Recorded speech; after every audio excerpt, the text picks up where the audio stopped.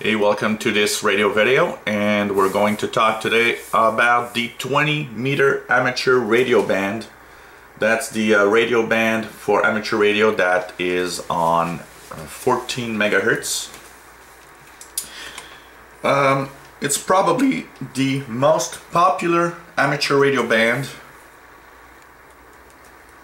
and it goes from 14.000 to 14.350 megahertz, and it is a very nice band.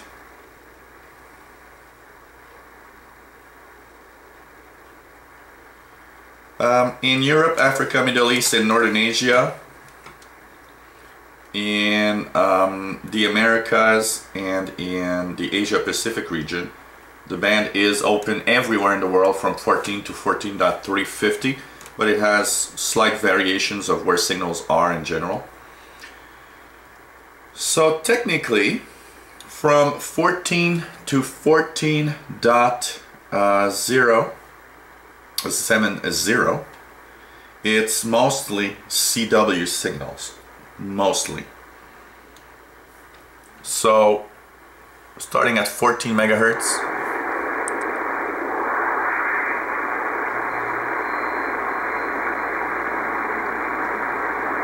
it's a little dead right now because we're in the middle of a geomagnetic storm and signals aren't very good today at this time. Starting 14.070, it is digital modes, so you can switch to USB and check for digital modes. Usually JT65, 14.076. There's also some BPSK31 around 14.070.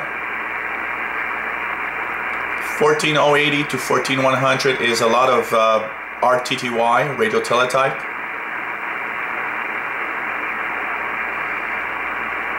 And basically, sorry, on 14.100 there's one interesting feature on the 20-meter band. There's a series of beacons that actually alternate every 20 seconds from around the world. So if you put your radio on CW mode on 15.100, you will often hear different beacons from around the world.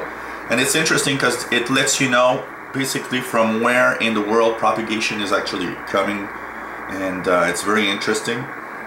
If you search on Google for 14.100 beacon, you will find the list of beacons with their times, and it's different beacons that alternate throughout the clock to 24 hours a day, and every 20 seconds is a new beacon from a different part of the world. And they are very low power, so often you don't hear that many. You'll hear one or two or three. When propagation is really good, you might hear more, and it gives you an idea of where in the world propagation comes in on 20 meters. It's a very interesting service. And above 14.100 up to 14.350, generally, it's upper sideband signals.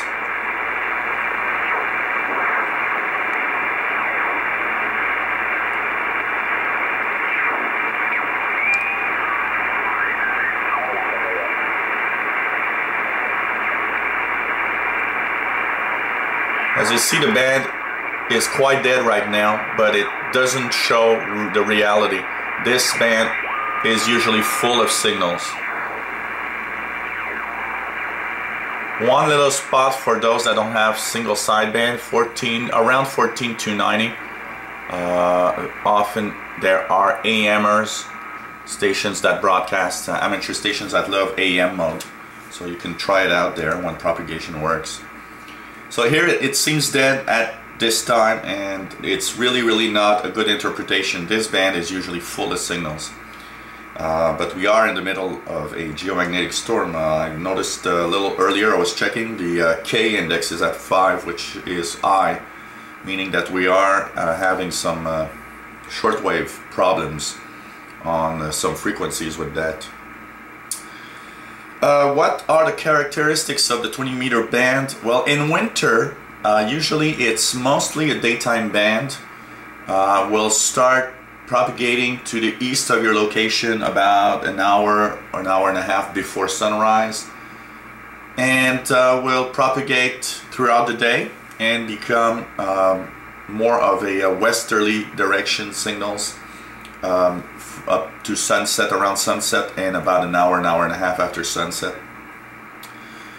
But in summer, with the long days, it is mostly a 24-hour band. Basically, in the summer, you'll hear signals throughout the night. And here is an example is on the pole. For example, here the North Pole, starting in late March and throughout summer, the North Pole gets constant solar radiation, because basically the North Pole gets 6 months of daylight, and that keeps a layer of ionization open for that frequency. So often signals from Europe and Asia are going to come in throughout the night, because they will skip over the pole up to North America.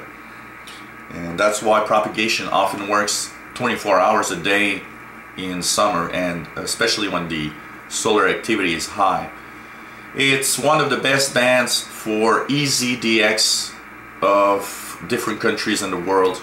I've probably heard amateur radio stations from pretty much everywhere on this band. I've heard Australia, I've heard Pacific region amateur stations, a lot of Europeans, a lot of North American, South American stations, some African stations when there are amateur radios from stations from Africa. It is one of the great bands to tune around. So if you have a single sideband capable radio, even if you have only a little telescopic antenna, tune around, you'll hear signals, that's almost for sure, except like now when we have this geomagnetic storms, which often affects the signals that we're hearing.